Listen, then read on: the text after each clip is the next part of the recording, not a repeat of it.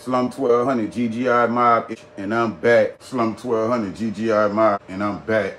Slum 1200 GGI Mob, and I'm back. Back.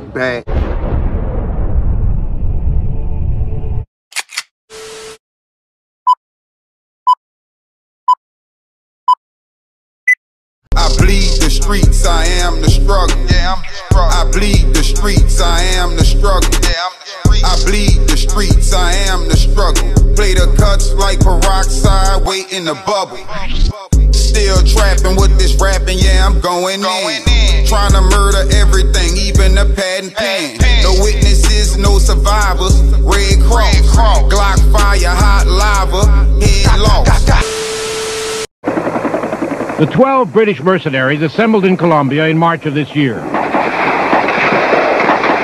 For 11 weeks, they trained for the assassination attempt in a mountain jungle and recorded much of it on videotape. Little by little, the equipment they needed arrived: arms and explosives made in the United States, and a Bell 205 helicopter. The mercenary leader, Dave Tompkins, gave the helicopter a new look. I'm about to change the color of this United States of America chopper that has made its way here. A second, smaller helicopter came from inside Colombia. Who were they working for? One of the mercenaries, who refuses to be identified on camera, tells ABC News they were recruited to kill the drug leader Pablo Escobar by a colonel in the Colombian army. We never did any training without the Colombians being there. We had military intelligence Colombians, RAF, from the Colombian Air Force, and the Colombian police lieutenant. But the lavish country house where they did some of their training looks more like the residence of a drug lord than that of a Colombian official. And there are indications that the man behind the operation was really another drug lord, Gonzalo Rodriguez Cacha, who has deeply penetrated parts of the Colombian military and wanted his rival Escobar dead. Early on the morning of June 2nd, the mercenaries claimed they were notified Escobar was in his compound and took off. The leaders, Tompkins and Peter McLeish, were in Helicopter 1 with the objective of dropping explosive on Escobar's house in the lavish several-hundred-acre Hacienda Napoles. The other 10 mercenaries were in Helicopter 2 and were going to land and attack the house and those inside.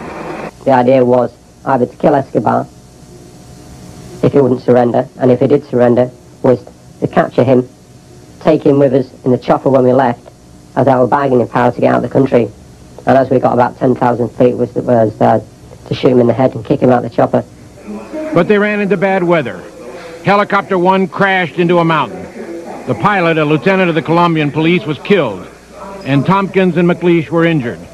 The assassination attempt had been exposed. Hundreds of army troops scouring the countryside for Colombia's most wanted man. So far, Pablo Escobar has outfoxed them. Escobar and 9 other traffickers slipped out with the help of sympathetic guards. Speculation is Escobar used a tunnel, but authorities cannot find one. The escape is a major setback for the Colombian government, because when Escobar surrendered last year, the Colombians argued they could keep him safe in one of their prisons, rather than extradite him to the United States. Everybody's angry with President Gaviria, his ministers, because all this is a shame for Colombia. It appears Escobar had never given up control of his drug operations. The army was trying to move him because it was becoming increasingly clear that he was also using payoffs and threats to run the prison. He chose who entered, who left, how the jail worked, what happened inside, and he managed a lot of operations, drug operations and assassinations and kidnapping from the jail. In a national address, President Cesar Gaviria said Colombia won't change its policy of refusing to extradite drug traffickers, and he urged Escobar to surrender again. El gobierno le garantiza la vida y un juicio imparcial. Colombian President Cesar Gaviria says, should Escobar surrender, the government will guarantee his life and a fair trial. But the president is under fire. His army blamed for the escape, his credibility staked on capturing the boss of the Medellin cartel. Enrique Pereiro survived an assassination attempt ordered by Escobar. And I consider that it will be useful and helpful for our country, the resignation of the president in this difficult moment. On the outskirts of Medellin, the only road leading to the prison is blocked by military police. Army troops come and go, but most Colombians believe Pablo Escobar is long gone. If the government has a plan to find Pablo Escobar, it's a secret. But it's clear the manhunt is centered in the foothills of the Andes Mountains, where Escobar has sought refuge before and might be hiding again. It was here in the mid-1980s that Pablo Escobar built not only the world's foremost cocaine cartel, but also a base of support. The government broke the agreement to not transfer him from that prison. I think that's wrong. They should have left things the way they were and not caused all this commotion. Here, drug money built shelters for the poor, and either out of fear or devotion, Escobar has won friends. Several prison guards are under arrest, suspected of aiding in his escape. Tú debes someterte a la ley. Father Rafael Garcia helped negotiate Escobar's surrender last year. Now he's once again urging the cocaine kingpin to give up.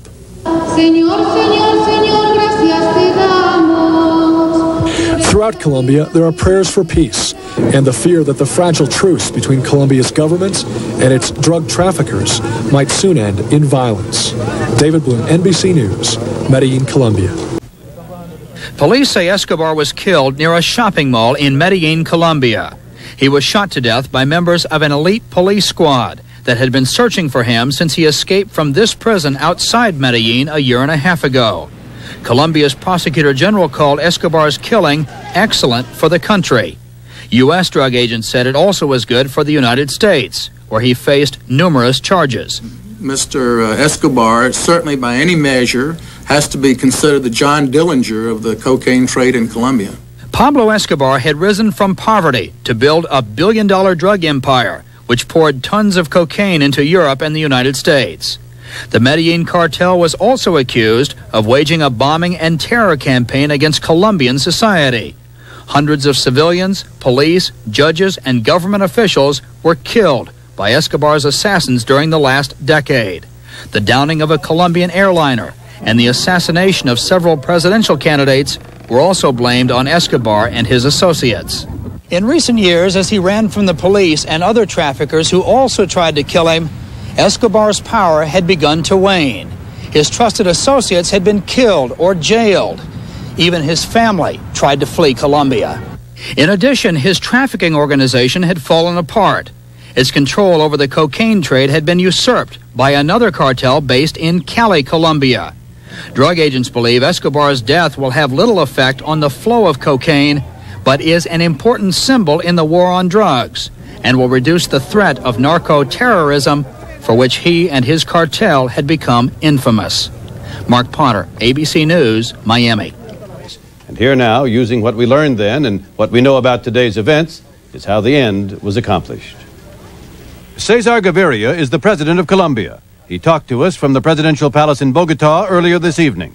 President Gaviria, is it true? Is Pablo Escobar really dead? Yes, Pablo Escobar is dead. He was killed today by the special brigade of the armed forces of Colombia. They had been hunting for him for 16 months. These elite police troops operating from their barracks in Medellin, led by officers whose identity was carefully concealed for their own protection. What do you think, Escobar is there?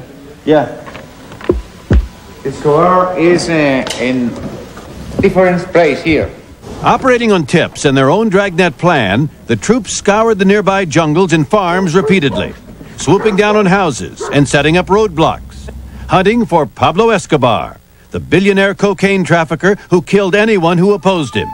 Judges, police, politicians, including a presidential candidate. This afternoon, the elite force got its man. We received today some intelligence information, and the special brigade we formed last in 92 just acted. In fact, authorities had traced a phone call Escobar had made on Monday to a radio station complaining about the treatment of his family using special monitoring equipment supplied by the U.S. Drug Enforcement Administration. The call had come from the southwest part of the city of Medellin, from a house located just a couple of blocks from the soccer stadium Escobar had helped build in the early 80s. The two-story house was surrounded. Then a commando-like assault began. In the past, Escobar had been treated with kid gloves. In June 1991, he had actually surrendered to authorities and been imprisoned, or so the world thought. But his jail on a mountaintop in the Medellin suburb of Envigado was really like a five-star hotel, befitting an honored guest, not a prisoner. But the most amazing part of Escobar's pseudo-incarceration was what he did in this next room. There was this platform bed, a stereo set, a VCR, a television set, but it wasn't those things that made this room important. It was this desk. Pablo Escobar would sit down behind this desk and continue to run his criminal empire. In July of 1992, Escobar simply walked away and went into hiding. When today's commando raid in Medellin began, authorities say Escobar and another man first tried to scramble away across the rooftops, then began shooting at police. Both men were cut down in a fusillade of police bullets. Escobar's body was taken to the morgue, where it was identified by his mother. He was 44. President Clinton has called President Gaviria to congratulate him. It means that no matter how powerful an organization is, or how much pain a nation can receive from a criminal organization, or how many people we lose in a battle, we demonstrated the world that we were much more powerful than those organizations. Many observers fear Colombia's other large cartel, the Cali cartel, will now simply step up its own drug production. President Gaviria vows to redouble the fight against the Cali cartel. Talk about the political impact of this. Joining us now from our Boston affiliate WCVB is Senator John Kerry of Massachusetts, who's chairman of a Senate subcommittee on terrorism and narcotics. What do you think about these views today that this is a real blow to what's called narco-terrorism? Well, it is, in the sense that the Medellin cartel, and particularly Escobar, were the principal agents of really terrorist acts. They were the ones who engaged in bombing. He was personally the one who engaged in a particular campaign of terror against the politicians of Colombia and indeed against the state of Colombia. So this is a major victory in the sense that the government of Colombia was under siege. Its own credibility had been seriously tested in the way in which Escobar had been imprisoned, and when he escaped, it was even more tested. Now they have proven their steadfastness, if you will, and in that it is important. But agents are correct. It will not significantly change or alter the flow of trafficking. It is suggested, Senator, that he wasn't going to be taken alive by Colombian police. Do you think he's better dead? Would he have still been a danger in prison? Oh, absolutely. He was ordering murders from prison, and he was a symbol of the capacity of the cartel itself to act with impunity. That's the most important thing that has happened. The Cali cartel, however, is no less dangerous in the sense that it traffics in equally as deadly a form, but it does not, or hasn't to this date, chosen to engage in assassination of Supreme Court justices, presidential candidates, attorneys generals, judges. And in that regard, this has to be seen as a major step for President Gaviria and for the government of Colombia. Okay, Senator Kerry of Massachusetts, thank you very much for joining us. The killing of Colombian drug lord Pablo Escobar is sending a tougher message. At least that is the hope of Colombian and U.S. officials. Mr. Escobar was gunned down yesterday, and Colombian authorities say its message to other drug lords is to surrender or you will be killed. An elite Colombian police unit killed Pablo Escobar in a shootout, cornering him here in this house where he had been hiding in the city of Medellin. Police found Escobar after tracing his phone calls. It is really a major victory, not only from a practical but also from a symbolic point of view, because Escobar was the symbol of violence, of corruption, of murders for the past years. Pablo Escobar had been a fugitive for more than a year and a half after escaping from this prison, where police say he still ran his cocaine empire. He has been the subject of innumerable indictments, and he will certainly not be missed. In addition to running his billion-dollar cocaine cartel, the 44-year-old Escobar was accused of waging a terror campaign. Hundreds of people were killed by Escobar's assassins. Now that he is dead, many are looking closely at its impact on the drug trade. The Pentagon has authorized military units to join the effort to capture drug lords and bring them to the U.S. to stand trial. Among the units to be used, the Delta Hostage Rescue Team. Late last summer, an informant reported that Pablo Escobar, one of the kingpins of the Colombian drug trade, was hiding out at a seaside villa in Panama. Defense Secretary Cheney ordered troops and helicopters moved to an American base in Puerto Rico in preparation for an attempt to seize Escobar over the Labor Day weekend. Drug lords are well guarded, and officials warned Cheney that American soldiers could be killed. Earlier this week, Luis Arce Gomez, once known as Bolivia's Minister of Cocaine, was captured and brought to the U.S. by a team of Bolivian police and agents from the Drug Enforcement Administration.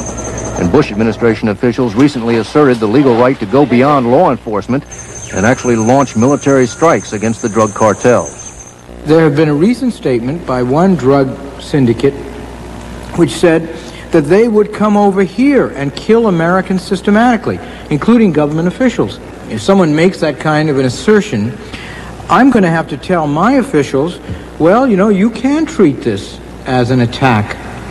You might be able to exercise force in self-defense. Put a loaf of bread on your head like I was baby now. Niggas say they pull up and spray, wasn't no saving that. Shit, I'm out here trapping, no capping, trying to feed my baby now. Yeah, I keep the 50, you dig your grave, I'ma lay you in. I ain't with the back and forth beefing all on the internet. I'ma catch you lacking in traffic, nigga, and leave you there.